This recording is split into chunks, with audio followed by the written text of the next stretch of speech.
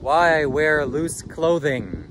Like, for example, I'm wearing this t-shirt and people have commented on my video saying, oh, you gotta get a t-shirt that fits, and you can't be wearing a t-shirt that's a little bit too long.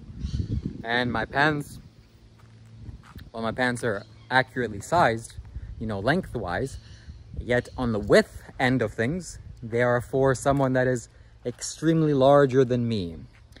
And there's a specific purpose for all of this. Why is that? Because I want to wear loose clothing so that it makes the minimalist contact with my body.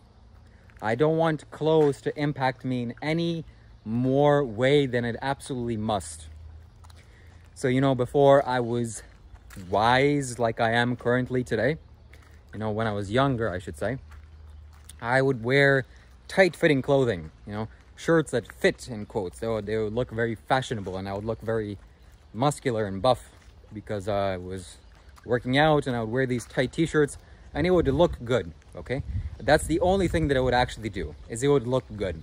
But I would be uncomfortable. I felt like I was restrictive. I felt like I couldn't move around appropriately, or, you know, if the situation came to defend myself, I would not be thinking, oh, wow, it's such a good thing that I wore this nice, good-looking, tight-fitting t-shirt. No, not at all.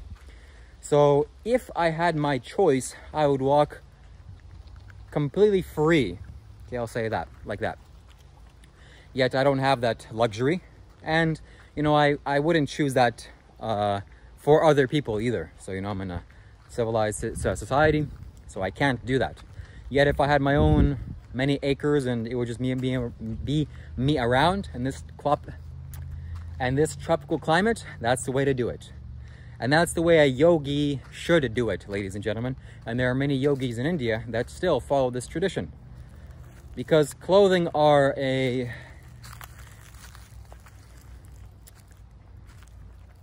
is a kind of a restrictive element. So now coming back to this topic, why is my shirt too loose? Because I want to feel the wind element, okay? I want to feel the wind. I don't want to be stuck wearing some very tight-fitting t-shirt. Also because your body is able to think when it has the energy to flow out of it, okay? If I were to wear some restrictive t-shirts, my body's ability to think and my ability to produce thoughts wouldn't be as great and as effective as if I was wearing nothing at all, or at the very least, a loose-fitting t-shirt.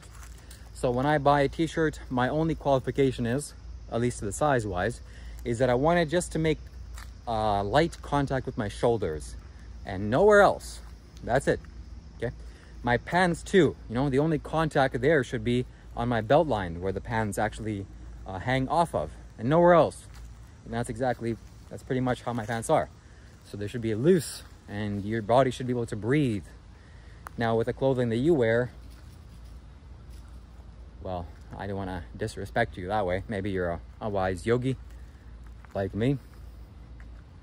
Yet people choose to wear very tight-fitting clothing.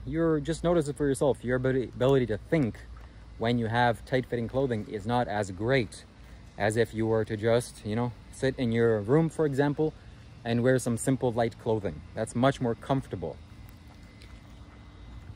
Also, there's the element of comfort as well. We shall not forget that wearing clothing that's comfortable is also very important.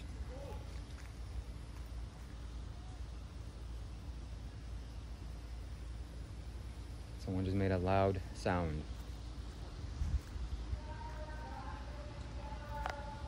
Regardless. So choose this for yourself, ladies and gentlemen. You know, the only reason why people may resist the things that I'm sharing with you here is because how other people are going to perceive them. That's one of the biggest blockage in human beings' life, is that maybe you think, oh yeah, this is wise, this is interesting, or maybe you want to change things in your own life, things that I haven't even shared, yet you don't know how your own self-image will mirror in other people's minds, so you choose not to do it. Well, I urge you to try, or to take baby steps, so that one day, eventually, You can get there. That's it. Goodbye.